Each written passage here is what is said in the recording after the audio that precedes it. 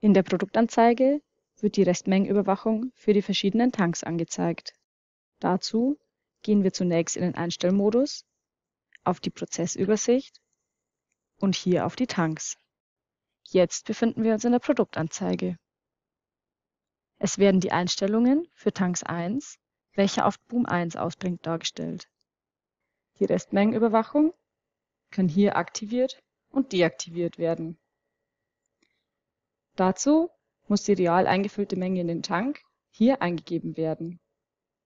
Mit der in dieser Maske vorgegebenen Aussaatmenge pro Hektar wird demnach berechnet, wie viel Weg und wie viel Fläche noch zurückgelegt werden kann.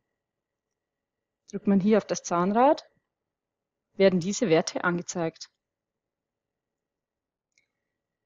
Die Anzeige der Restmengenüberwachung wird auch separat in der Prozessansicht aufgeführt. Auch hier können wie in der Produktanzeige die eingefüllten Mengen in die Tanks eingegeben werden.